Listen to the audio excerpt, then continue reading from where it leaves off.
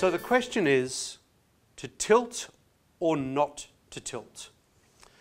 And what I'm referring to is putting panels on a framing system that is either parallel to the roof, so flush to the roof, or on an angle so that you get the optimum orientation or angle to the sun.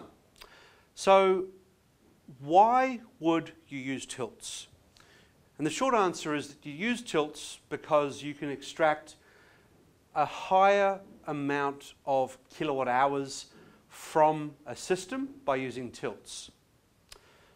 The sort of level of increase could be anywhere from 5 to 10%, depending on what your actual flush level was versus the tilts. But in Sydney, for example, an optimal angle or orientation is north, and at that your optimal tilt is 25 or 28 degrees, thereabouts.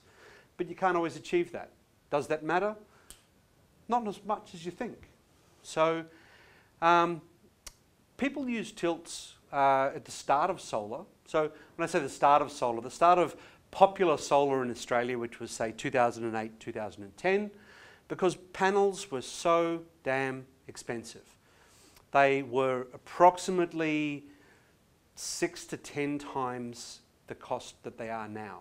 So it was worthwhile doing absolutely everything you could to milk every last bit of power out of those panels, which is why if you drive around you might see houses with a tiled roof sort of facing east-west, but then people have put tilts on those and it looks incredibly awkward.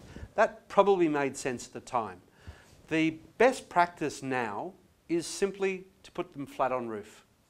So just as an idea what we're talking about is that if you've got a, I'll tell you where it matters the most. Where it matters the most is if you've got either an industrial roof, which can be incredibly flat, anywhere from sort of 2 to 7 degrees, or you've got an architecturally designed home that has a metal roof just in a nice soft fall. And sometimes you get a 5 or 7 degree pitch on those as well. If you wanted to put on a system that got the maximum amount of power out of every panel, you would use tilts like this. So there's a framing system. The reason to not use a tilt is kind of indicated here. You have to have a lot of spacing between them. Otherwise, when the sun hits, it actually shades the previous one. If these are bunched too close, you actually end up killing the production of the solar system. So best practice is nowadays to go flat on roof unless you've got an incredibly small angle.